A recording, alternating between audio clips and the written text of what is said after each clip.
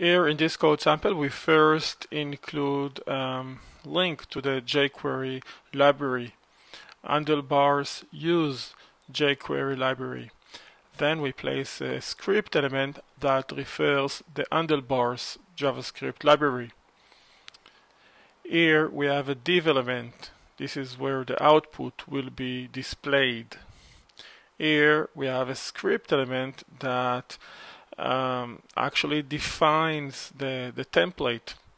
You should place the attribute type assigned with this value, and here the attribute ID assigned with the name of the template.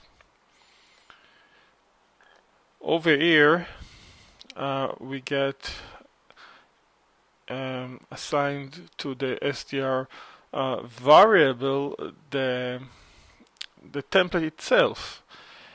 Only as a string, and here calling the compile function on the handlebars object passing over the string, we get in return a reference for an object that represents the template. Here we have an object with two properties, title and body, just according to the template we are using. And here calling the $function we can use because we include a reference for the jQuery library, passing over the ID of the div element where we want to display the output, we get an object that represents that specific div element with the content placeholder ID.